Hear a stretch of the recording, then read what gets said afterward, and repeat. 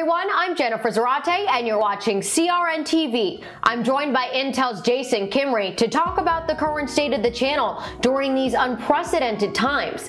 Thank you for joining us, Jason. Thanks for having me. It's a pleasure to have you. So from Intel's perspective, what is the current state of the channel amid the coronavirus crisis? While the landscape has changed, the opportunities still exist, and the role of technology has never been more important than it is right now. And digging a little deeper into the role of technology, tell us more about the opportunities that have come out of that for partners. As companies and people start to respond to what this virus means for the way we work and live, it's requiring a lot of businesses to rethink the way that they conduct business. So that creates so many opportunities, whether it's enabling more of a remote workforce, to enabling digital transformation, investing in new areas of research and technology.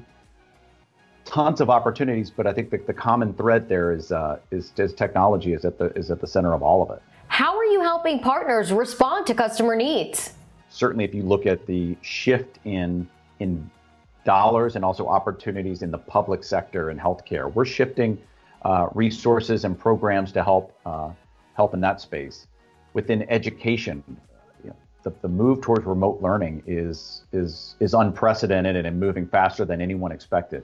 So I would say we've responded with tools and programs to help partners identify and target vertical segments that are going to continue to grow in terms of importance, and then also help enabling use cases or solutions that are incredibly important in this time. So what's the most important thing partners can do right now to position themselves for growth? Well, I think it's really important for our partners to understand where the new markets are, where there is opportunity, and make sure they've got the capabilities to really help target that. So whether that's investing in areas like security, collaboration, digital transformation, remote working, clearly these are going to be growth areas in the years to come.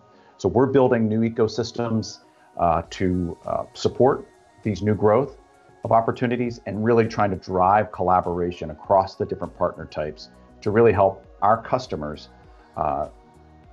get the technology to solve the business problems that are most pressing for them right now. So there's no such thing as a desktop computer anymore. And then when it comes to IoT, the demand for things like gateways, things like remote sensing capabilities is literally through the roof. No one's ever seen anything like this. And how is Intel helping you deliver business outcomes, especially during this time? Intel's been invaluable to us, particularly utilizing technology like their OpenVINO framework that allows us to deploy our Insight connected platform for detect and prevent, to do all sorts of things to detect and prevent the spread of COVID. Those include things like thermal cameras to be able to detect if an individual has an elevated temperature, and then enforce the correct policies that adhere to state and company guidelines to make sure that you're not just relying on the training of frontline personnel, reception or security, but actually enforcing a proper workflow and data retention policy or lack thereof as adhering to those policies.